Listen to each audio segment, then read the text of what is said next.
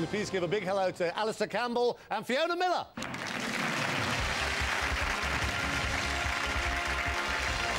in, Alex. Good luck. Yes. Thanks for coming.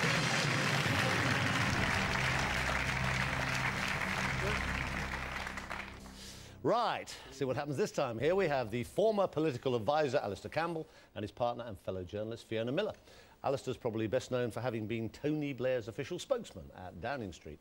But he started his career on the Tavistock Times in the early 1980s, which is where he first met Fiona. Alastair eventually became political editor of the Mirror and started working for the Labour Party when Tony Blair became their leader in 1994. After the 1997 election, Alastair rose to become the government's Director of Communications and Strategy, a position which some claim gave him more power than certain members of the cabinet. However, Alastair resigned in 2003, saying he wanted to spend more time with his three kids, Rory, Callum and Grace, and their mum, Fiona. Fiona had a long career as a journalist on the Daily Express and now writes a column for Education Guardian. With parenting and schools her particular interest, she also calls herself a fitness addict and swims every single day, including just before going into labour for each of their children. Fiona's also worked at Number 10 as assistant to Sherry Blair and their great friend Tony, Prime Minister apparently, who has been trying for years to get them to marry. Up to now it's never happened. However, if they get to £1 million tonight, Alastair says he will propose to Fiona here on air. There's no chance. That could be awkward. She may say no. Tonight, their charity is the Leukemia Research Fund. Guys, welcome. Why that particular charity? One of our closest friends, a guy called John Merritt, who was a journalist with us quite a long time ago now, he died of leukemia, and then a few years later his daughter died, and his mother had also died of it, even though it's not meant to be hereditary. So when we started doing sporting events for charity, it was the obvious one to go for. Fiona, the proposal. Yes. Well, I mean, sorry, he hasn't asked you yet. Yes, I suppose I will. It's 15 questions away, Chris. How long have you two been together? 25 years in this August coming up, yeah. And you've got 3 kids? 3 kids, yeah. And a dog. I've got a dog, yeah. Well, you might as well get married anyway. Might as well not. Well, Yeah, there you go. but if you got to £1 million, you promise. But I'm absolutely confident that I won't get to £1 million. Don't be confident. Well, I am. That is the one thing I'm confident of tonight. But if you win £1 million, you will. Yeah, because I've given you that promise. No, but you promise. Yeah. And Fiona? She'll say no. May well say no. OK, here we go. 15 questions, 3 new lifelines, a possible £1 million for their charity, and their future together as man and wife. Remember, they only have to agree on all their final answers and the use of any lifelines, including their phone a friend. Lots of luck, Alastair, Fiona. Let's play Who Wants to Be a Millionaire?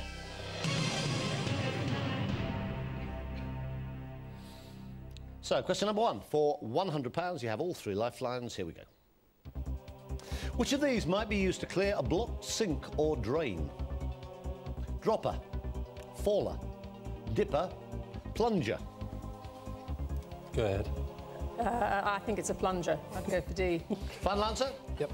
It's the right answer. You have £100.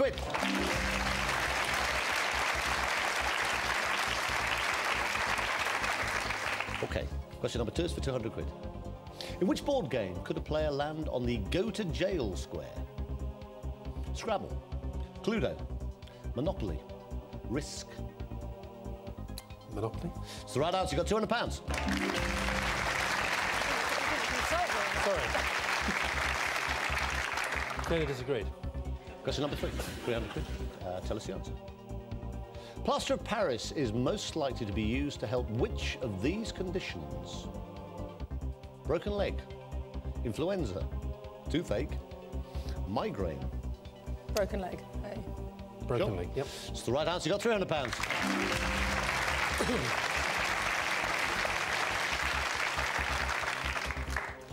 OK, have a look at this. Question number 4 is for £500. In wine etiquette, which of these words means to be exposed to the air so as to improve flavour? Inhale, expel, gasp, breathe. D, breathe. Sure? Yeah. Yep. It's the right answer. You got £500. You're 1 away from 1,000.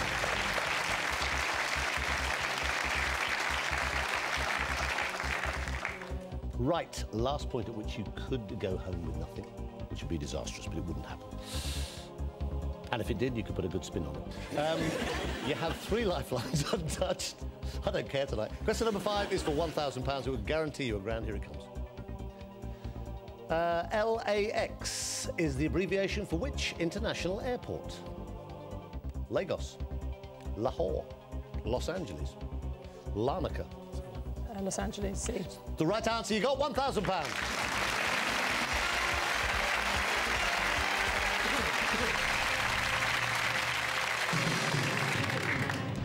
So how are you feeling, you two? You're very calm.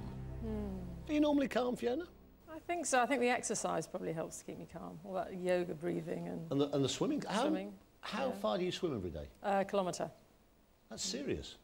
Is this true about you swam on the morning of Yes. giving birth each time? Yep. Was it all right? Did it make any Yeah, it difference? was fine. Sort of I don't relaxing? think it did make any difference, no, but it certainly keeps me fit. Well, it would. Yeah. Now, was he there for the birth? He was there for all of them, yeah. Was he? He was very helpful and Was he calm. a great comfort? Great comfort, very calm, yeah. He was good. He's a very good dad. Is he romantic? Not particularly, but he does buy very good Valentine's Day presents. Yeah, very good Like? presents. Well, last year he bought me a huge painting of 2 children in a swimming pool. I mean, it sounds odd, but it was a beautiful painting. Really fantastic. Takes up the whole wall, so that was... What did you get him then? It's going to be a mug. I bought him a mug. A mug? Yeah, there was a slight mismatch in the value of the gifts, it's true. But Just a bit. Is she romantic? She gives me nice mugs. Yeah. Who says for your paintings? Yeah, I think she has her moments, yeah. But I'd say that if there's one thing about her, it's not a romanticism, but a toughness that I like. Oh, Ah. Yeah. When you first got together, your eyes met across a crowded porter cabin. We were both trainees on the Mirror Group Yeah. journalism training scheme in Plymouth, and the classes were all in a porter cabin, and that's where we met. And I was hugely attracted to Fiona because I didn't have a driving licence and she had a very nice little Mini. yeah. The tinted windows, so It was it's handy. particularly... Yeah. That was it. That was certainly helped. OK, now listen, you have £1,000. That's good. That's guaranteed the minimum you go home with tonight for leukemia research. You have all 3 lifelines. Question number 6 is for £2,000. You might as well play this, you can't lose. Let's have a look and see what happens. Complete the title of the spoof TV chat show, Knowing Me, Knowing You, with Mrs. Merton, Dennis Pennis, Alan Partridge, Edna Everage. We're not big TV watchers, Chris. Yeah. We watch you, obviously. Well, obviously. Well, I don't think it's Edna Everage. I don't know who Dennis Pennis is. My instinct is Alan Partridge, but... Does he do ABBA? Does it have something to do with ABBA? Oh, you're inscrutable, aren't you? I can't help you, can I? You're looking inscrutable. That's the audience. Ask the audience. Yeah, ask the audience. Yep. I think so. Right, audience, on your keypads, let's try and get Alastair and Fiona up to at least £2,000. First lifeline they've needed tonight. This is the question. Complete the title of the spoof TV chat show, Knowing Me, Knowing You, with ... question mark. Mrs. Merton is A on your keypad. Dennis Pennis is B. Alan Partridge is C. Edna Everage D. All vote now.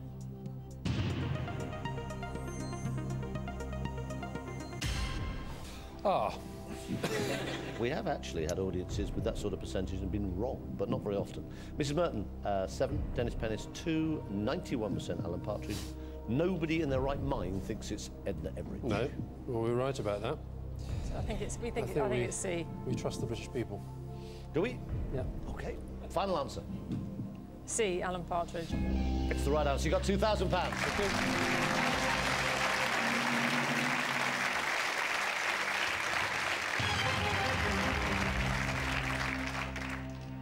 OK, question number 7. You still have a 50-50. You still can phone a friend. I'm dying to know who your phone a friends are. This is for £4,000. Athena Roussel is the granddaughter of which multi-millionaire? John Paul Getty, Bill Gates, Ted Turner, Aristotle Onassis. D. It's D. D. Aristotle Onassis. Onassis. Sure? Yep. How'd you know? Because I know her mother was somebody else who died, who's Aristotle Onassis' daughter, Christina Onassis. Final answer. D. Onassis. It's the right answer. You got £4,000.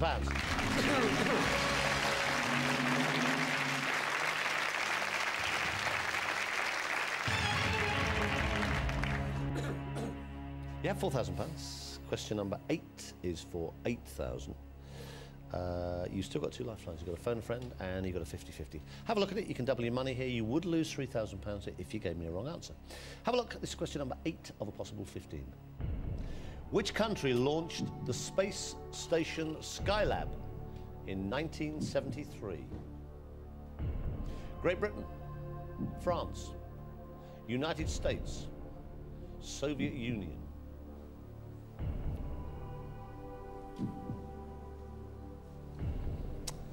Well, it won't be France, I don't think. It won't be the Soviet Union, I don't think. I'm not sure about that. Why? Because, well, how do you know it's not the Soviet Union? Because it's not in Russia. Skylabsky. I don't think that's true, though. Don't they have? They often launch their missions in.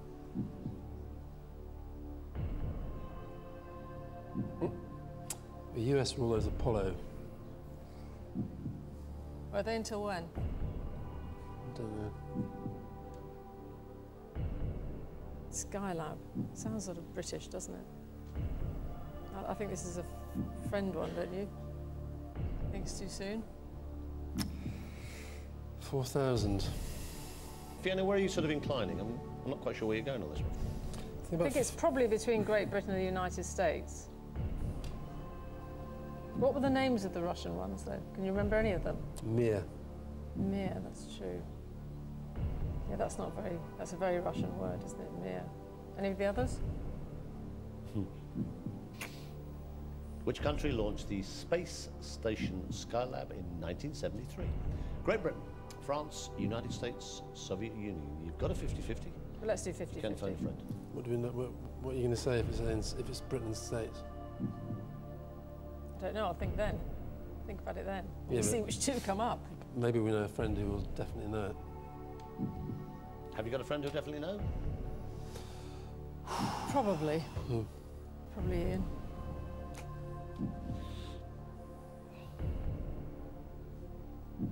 David?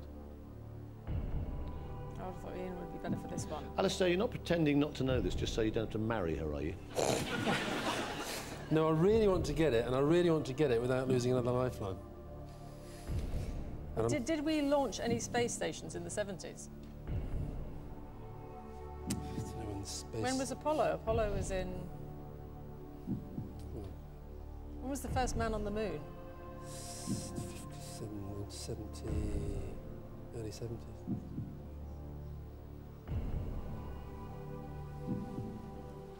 Phone a friend?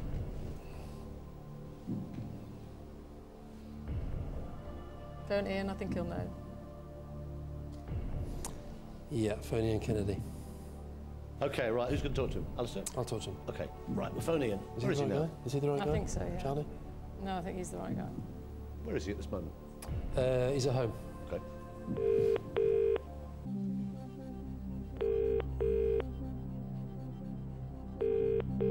Hello, Ian? speaking. Chris Tarrant, good evening. Oh, good evening. How are you? I'm well, thank you. How are you? Well, fine. You know when you volunteered to be phone a friend Yes, I did. and you thought it won't really happen? I did think it wouldn't happen. Well, I'm afraid it has. Oh, No, it's OK. We've got Fiona and Alastair here. They're doing OK, actually. They're stuck on one particular question. They say they're certain that you'll know for £8,000. OK? Okay. OK, right. Next voice you hear will be Alastair's. He'll still tell you the question and the 4 possible answers. One of them is worth £8,000. OK. Alastair, lots of luck. Your time starts now.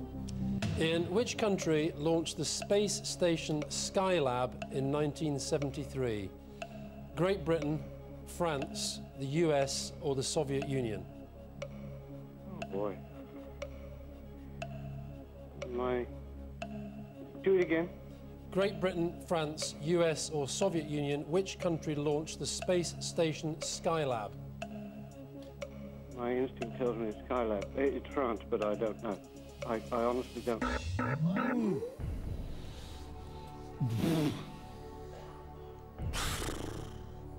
This confuses even more.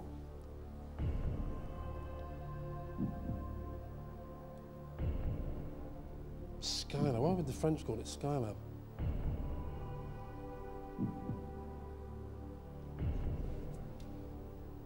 Well, what's your instinct then? Great Britain? Yeah. I don't think it's like a big thing, but I think it's part of a British space program.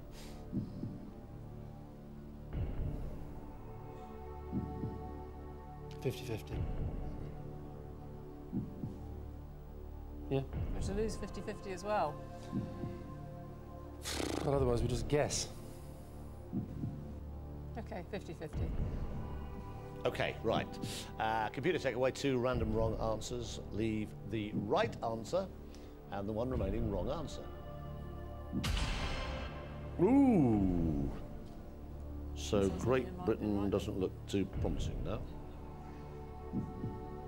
Go for France. Go for France. Go for France. Not United States. No. Final answer. Yep. Agreed? Yep. You had £4,000. You've just lost £3,000. Oh. Fiona, Alastair. Never mind. I was going to be the leukemia best man research. in everything. I know. I got the hat. Right answer is United States. Oh. But you still go away with £1,000 for leukemia research. Give them a big hand. Thank you, guys. Thank you. Oh, what a shame.